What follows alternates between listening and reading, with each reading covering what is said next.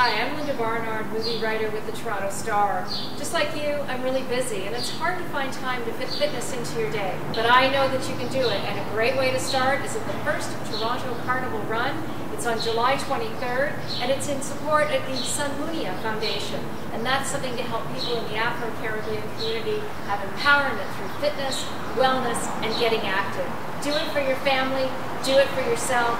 Get up, push away that computer, put down that smartphone and lace up and run, or you can walk. Do it for yourself.